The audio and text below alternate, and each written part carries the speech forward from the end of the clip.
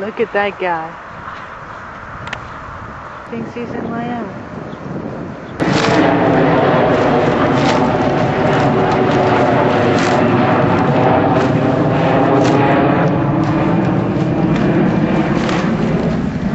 Yes, it's true. Bioremediation is happening. And Ecology Now TV is taking you live to Jamaica Bay. These are them. This is Spartina, savior of the marsh. He, animal, he plant, he. This is what holds the marsh together. All right.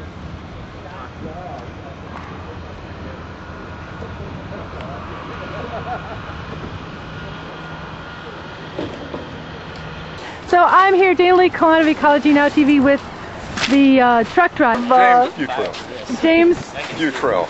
of Cape May Plant Material Center. Oh, lovely! And you're the greenhouse from whence came the Spartina. We came up in the fall and collected seed from Jamaica Bay, took them back to the USDA Cape May Plant Material Center, propagated the seed, germinated them, grew them out, and now we're delivering back to the Board of Engineers here in Jamaica Bay. I'm telling you, they're looking great. You know, they'll be taller than we are in a few months. Well, yeah, we hope so. It's taken 5 months to grow this big, so. Wow. How many plants are you delivering? 100,000. 100,000. Today, about 30,000. Yeah. Do you use any biodynamic or organic fertilizers or like fish oil? Anything? No. We just use general type fertilizer. The contractors supplied native trained people doing the planting here. Okay, well, 100,000, and are you bringing more next week? My second load this week. A load came yesterday. We got one more load to go. So probably next week. We're going to bring tomorrow, but nobody's going to be here tomorrow. Oh, well, looks like you did a great job. How many people worked to make these 500,000 plants happen since you said you started in January? We started in October, collected the seed. In January, we germinated the seed in the greenhouse. There's 4 of us at the Cape May Plant Material Center, but that's only one of 4 centers, 4 Natural Resources Conservation Service centers providing plants here. The whole contract is called for 1 million plants. Isn't it wonderful? It's a lot of work.